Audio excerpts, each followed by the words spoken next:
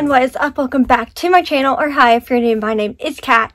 Today I'm going to be doing a review and a time lapse of the 1000 pieces masterpieces Mr. Wiggins Whirlgigs puzzle. This one reminded us a lot of colonial America, so it was quite fun to do. So without further ado, let's get on with the time lapse.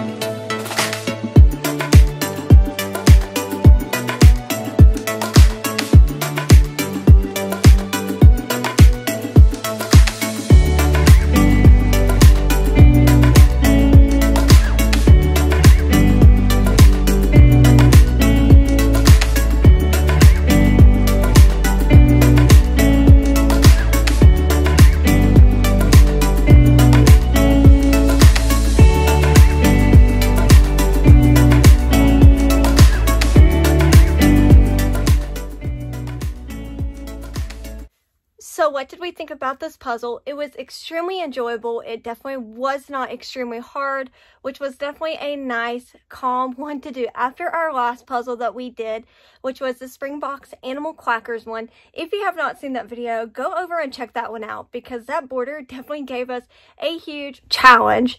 This border was definitely a whole lot easier, and overall, the whole entire puzzle was just so much easier and so much more enjoyable.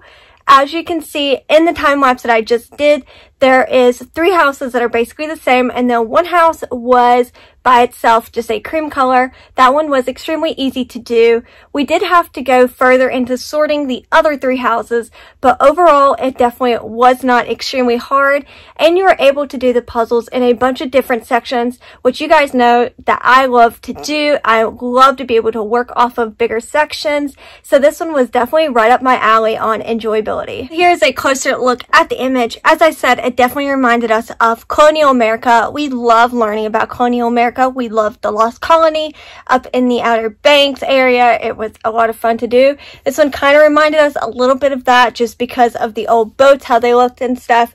So I definitely would say if you like colonial America, definitely pick this one up.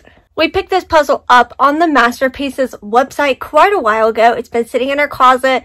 We've been wanting to do it, but we just have been picking others over this one, and I'm glad that we finally decided to do this one. The quality of this puzzle was awesome. The pieces stuck together pretty well. I like how Masterpieces quality is. The pieces don't stick incredibly well together where it's incredibly hard to take the pieces apart, but you're able to move around big sections and work with that because the pieces do have a nice interlock.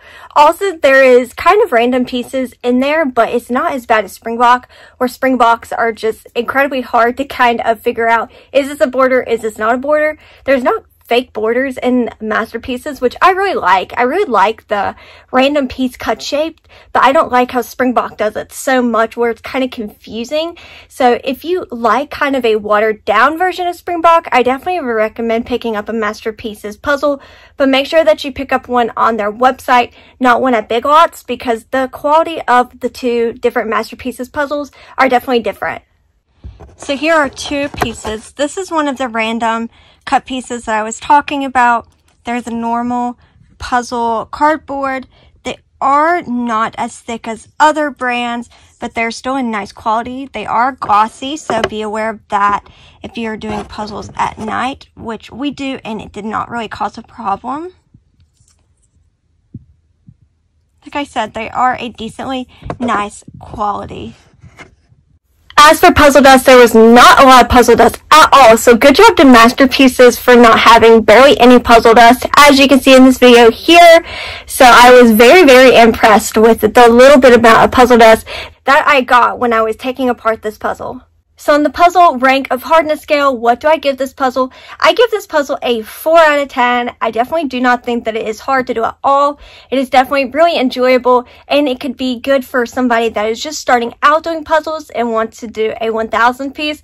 This one is awesome for one person or two people. So just remember that when you're picking this one up. So the big question, will we be doing this puzzle again? Yes, we will. We are going to be keeping this one. So sorry if you wanted this one. This one will not be available on our Mercari, but we do have a bunch of other puzzles listed on our Mercari. If you guys want to go and check that out, I will leave the link in the description.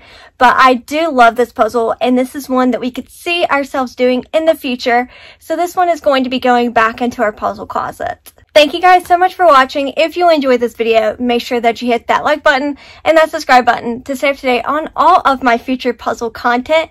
And also make sure that you head over to our Instagram, Puzzling Through Life, and go give that a follow, because we're going to try to post more frequently up on there. And I also post updates up there if I'm unable to post a weekly puzzle video.